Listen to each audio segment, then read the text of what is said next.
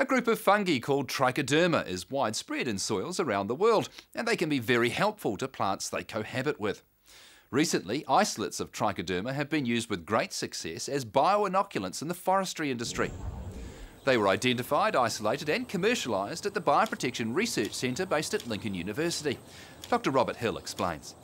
Trichoderma is a group of fungi which is very widely distributed throughout the world, and it's often found particularly in soils with high organic matter. Trichoderma has been known to science for a long time, and people have worked with it and with its potential as a biocontrol agent probably for 60 years.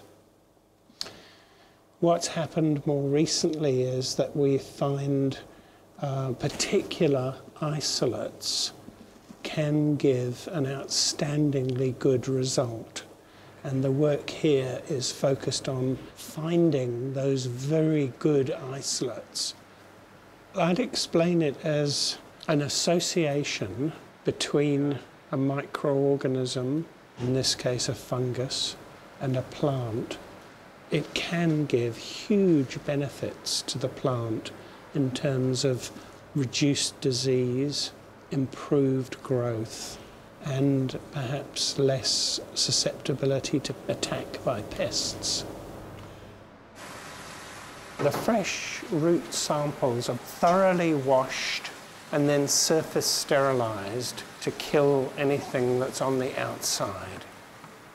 They're then plated by putting them onto sterile agar and allowed to incubate so that any organism inside the root tissue can grow out onto the agar.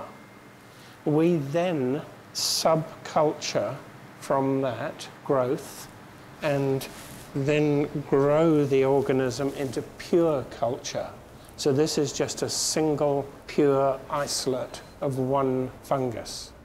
We've collected several thousand isolates, and many of those have been tested.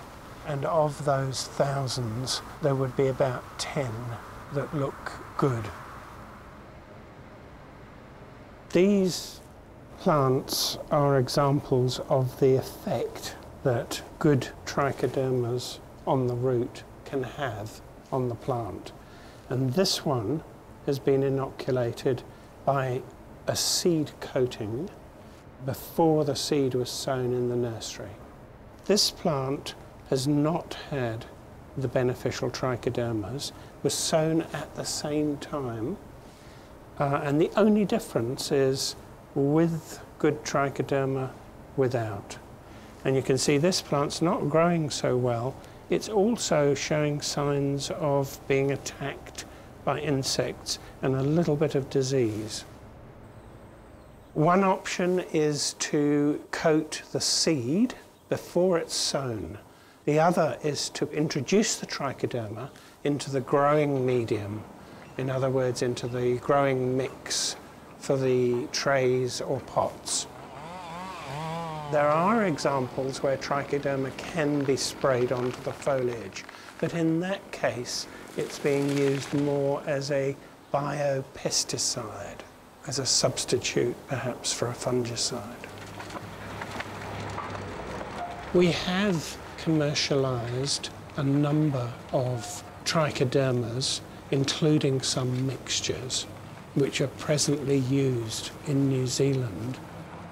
Forestry is one major application, but the potential for trichoderma exists in all cropping sectors, and work that is well advanced in this group is focusing on pasture, and there's also work that involves the horticulture industry and fruit crops.